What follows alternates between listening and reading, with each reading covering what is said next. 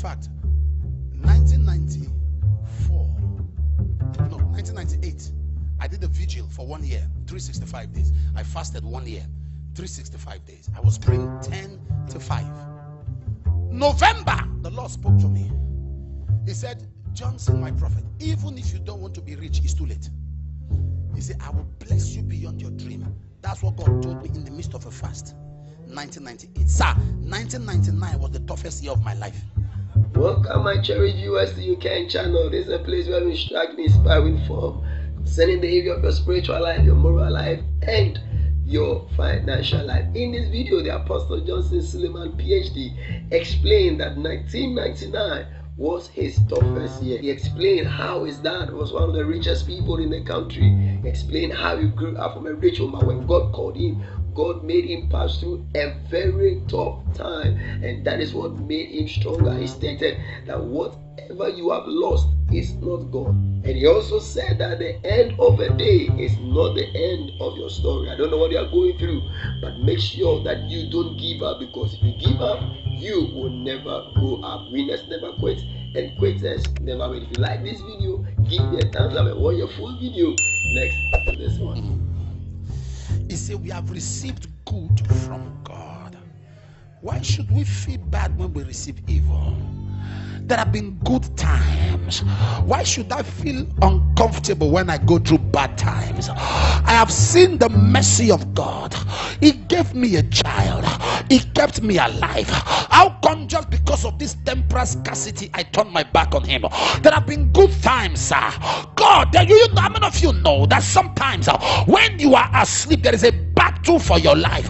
There are forces that say no, he can't rise up, but God says no, he must stand up. There is a battle, a contention for your life, and God keeps you, God preserves you. Is that the God you want to live?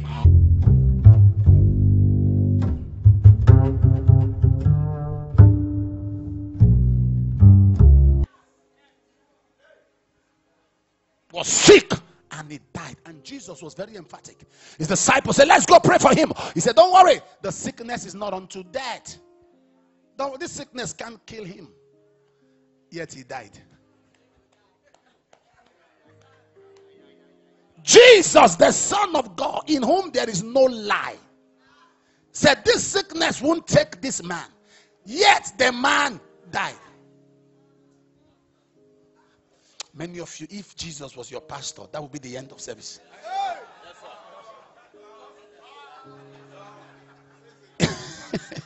You say you are the truth and the life. No man comes to the Father but by you. You emphatically said, in fact, I was in that Sunday service, 9:30 a.m. when you said that this sickness will not take him, and yet he died. And you say you are the truth, not the lie. You say you are not a man to lie.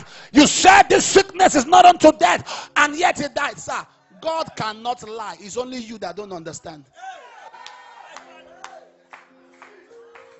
You gave a prophetic word that I shall be settled. How come I am not settled? You gave a prophetic word, I'll be blessed. How come I am not blessed?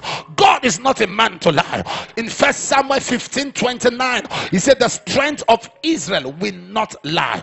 In Numbers 23:19, he said God is not a man for him to lie, nor the son of man for him to repent. The Bible says in Titus chapter 1 and verse 2, God cannot lie. In Malachi chapter 3 verse 6, I am the Lord, I change it not. Therefore you sons of Jacob and Lazarus, this sickness is not unto death, yet he died. Why?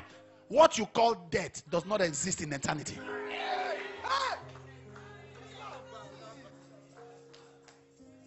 What you call death, what you call the end, does not exist in eternity, because he is the end. He is the beginning and the end.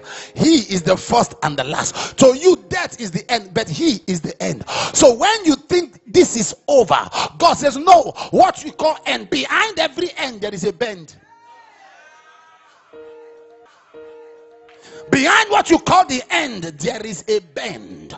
This is not the end. So your present state is not your final status. This is not the end. Listen, I I understand you've been through so much. I understand you've been through haywire. You've been through high mountain. But heaven says this is not the end. This is not the end. Heaven is going to turn things around. God will show up for your sake. God will show up for your family. God will show up for your business. God will show up for your home. The sickness is not unto death, yet he died. I'm saying that to some of you who have gotten prophetic words, prophetic declaration, and you waited. What is going on? In fact, 1998, I did a vigil for 1 year, 365 days. I fasted 1 year, 365 days. I was praying 10 to 5. November, the Lord spoke to me. He said, Johnson, my prophet, even if you don't want to be rich, it's too late. He said, I will bless you beyond your dream. That's what God told me in the midst of a fast. 1998. Sir, 1999 was the toughest year of my life.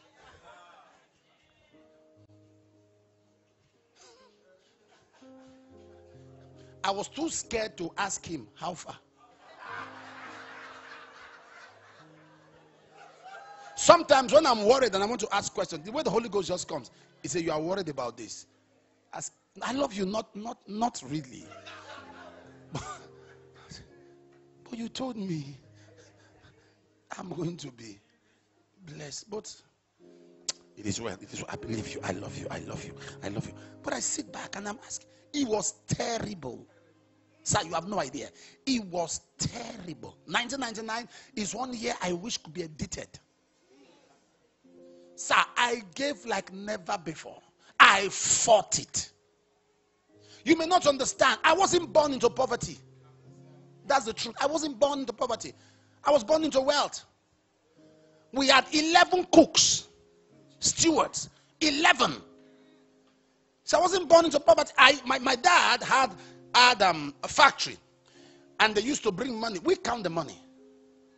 I was in, is it elementary they call it here? Primary school. 5 when I bought a teacher a car from my father's money.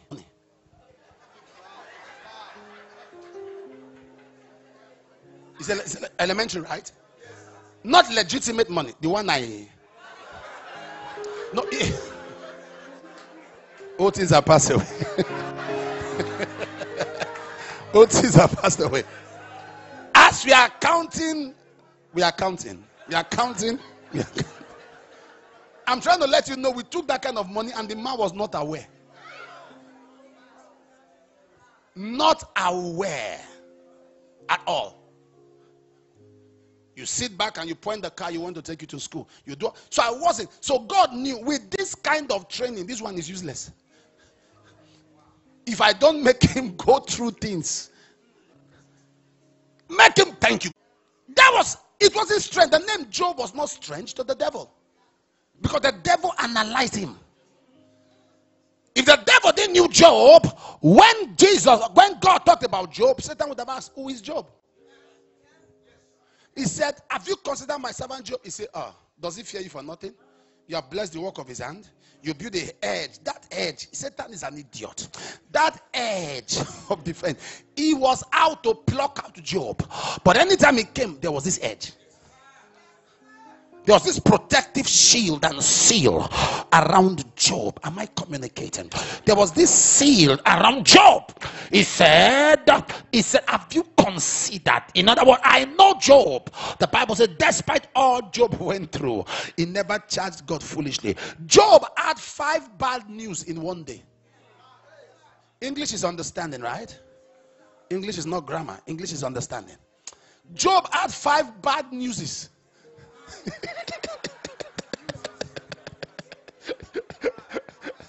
5 in one day. This guy was sitting, and now look at. Let me analyze the news. They said to him that your children were in their elder brother's house having a celebration, and fire came from heaven, not hell. From heaven, as though God sent the fire. In other words, what you are going through now has heaven's endorsement. That was wrong. Because it's the thief that comes to steal and kill. God does not do that. God will not do that. It's the thief that come to steal, kill, and destroy. But he said, I am come. I like that. The thief cometh, I am come. So the thief came, I also came. The thief came, and I came. Fire from heaven. His investment gone. Everything gone in one day. And the Bible says, yeah, Job did not charge God foolishly. Somebody said to me, God, Job went through a lot of things, lost everything. Affliction, sickness, everything came. And God did not take his wife. I said, no. Because the wife too was an affliction. God didn't even touch her because she was enough problem to herself. There's nothing to take from her. She was enough problem. Yes, she was problem on her. So God didn't even bother. Say this one, no need to attack her. She's already gone. Already gone. Already gone. Looking at your husband in the face and say, curse God and die. Because not the Jewish custom. You cannot remarry when your spouse is still around. So when he was going through all that, the wife already had somebody. You say, you are my problem. Can you just go? you just exit so that I can move on with my life. And Job was not actually a nice person.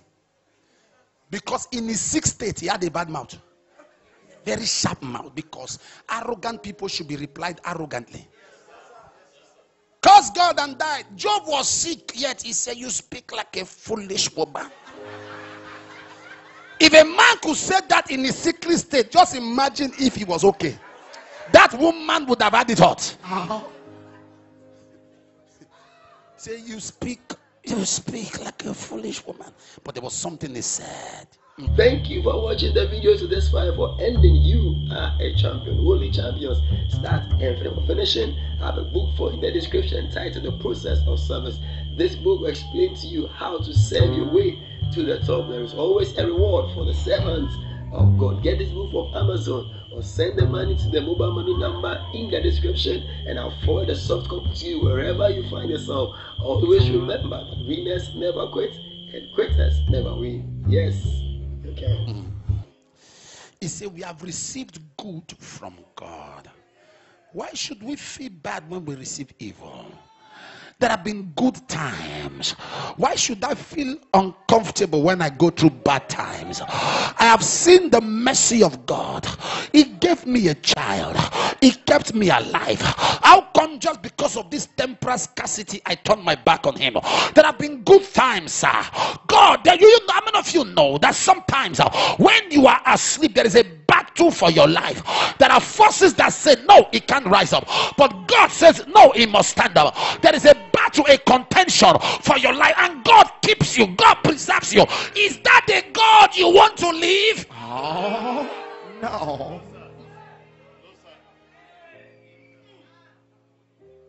Is that the God you want to turn your back on?